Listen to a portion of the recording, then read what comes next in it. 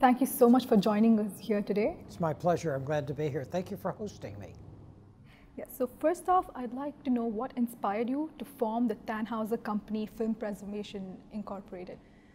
Well, I grew up with my grandfather telling me, or my father telling me, that my grandfather was in the film business, but none of the films that they made survived. And so I went for years believing that no evidence, no film from my grandparents' studio survived. But I saw a television program in 1986 where they showed a Thanhouser film on the screen, and I finally realized that even though my grandfather burned all of the negatives, every negative made 30 or 40 prints, and the prints, in some cases, luckily, were saved. So that started me on a journey to go find surviving prints that were made from the negatives that he destroyed. And over the 1,000+ films that they made, I found over 250 surviving prints. So I've traveled the world, I found prints, and I bring many of those prints to people to see on DVD and online. And then I made a documentary about the studio history by researching their history from 1910 to 1917 in the films that they made. That's wonderful. So according to you, why is it important to preserve silent films and for all future generations to learn about them? Well, I think it's important to understand where we came from in cinema. There were pioneers in cinema that developed different techniques for making films, like D.W. Griffith pioneered cross-cutting, or even before that, Edwin Porter in The Great Train Robbery is a great example of cross-cutting, between, the heroine in trouble and the rescue party on the way, and they cut back and forth. So learning how these techniques were originally developed helps set the standards by which you'll see in today's films. So learning about film technique through how the pioneers did it really helps us become better filmmakers. Right. So most of the techniques used in filmmaking today have been derived or have evolved from the earlier days of cinema. Do you think this fact is often overlooked? Yes, I think so, because people don't have a perspective of what happened in the early days of film. And it's just like, unless you understand where we came from, you're not going to appreciate how we got here or understand the basics and the depth that was put into developing these techniques. Right. So as technology has advanced, digital filmmaking has gained more dominance, and it poses a certain amount of threat to film. So what do you think about this film versus video debate? Film versus video? Well, there's some real proponents of film that are coming back.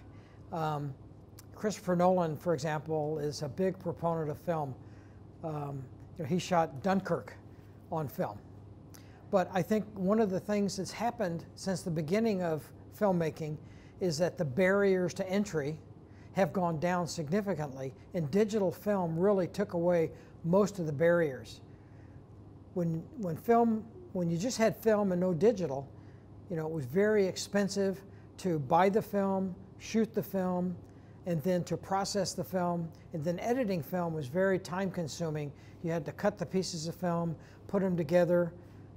But with digital, you can do nonlinear film. You're just burning pixels.